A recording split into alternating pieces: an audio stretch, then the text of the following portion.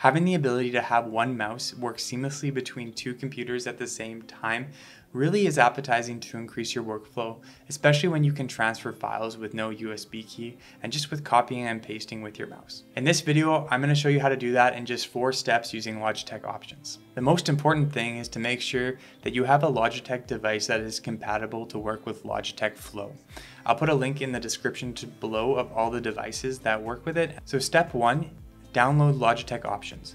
So right here, I have 2 devices and I have Logitech Options downloaded on both of them. So make sure that you have both downloaded so then everything works as seamless as possible. Step 2, make sure that you pair your mouse to both computers. So as you can see here, I have the MX Master 3, and if I click the button on the bottom, it changes which mouse it's connected to. Okay, so now once you've paired both of your devices, you're simply going to make sure that both devices are connected to the same network, because when you're transferring those files over in the future, they need to be transferred over through your internet. I go to my start and I can go to Wi-Fi and I'm on my network, and then when I go to my other computer, I have the same connection, so we're good to go. And the last step, all you have to do is click Flow on your Logitech Options app on both devices and enable Logitech Flow.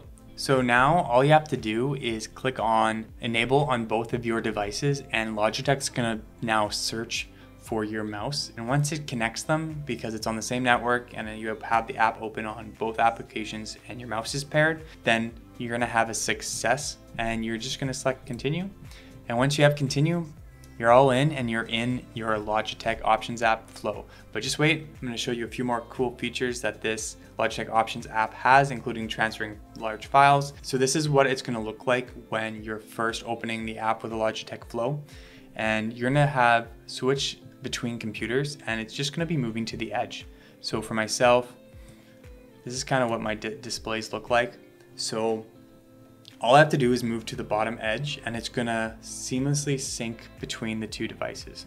Now, what I've found is if I'm like scrolling around pretty fast and I accidentally hit the bottom, then it's gonna go to the other screen and it's gonna be frustrating because I'm gonna lose where my mouse is. But the way you can fix that is you press this option, hold Control and move to the edge. Now the most important setting is copy and paste, so make sure you have that enabled, and I'm gonna show you the potential of it. So for myself, I just filmed a video. I copy it and then I use the flow to go to my next computer. Do you see how that opened up? So it's downloading. And once it's done, then I should be able to watch it. I can now watch a file. So as you can see, that file worked. And if I go and open it on my other one, testing. It's seamless. You don't have a USB key. All you need to do is follow those steps that I had above and you're good to go. If you want to learn more about how to use the MX Master 3 to its full capabilities, I'll put a link in the description to show you how I set up my Logitech MX Master 3, and it's going to really help improve your workflow. Hope this video helped you realize some more potential about the MX Master 3 and using Logitech Options. I want to help you out just like I would my brother. See you in the next video.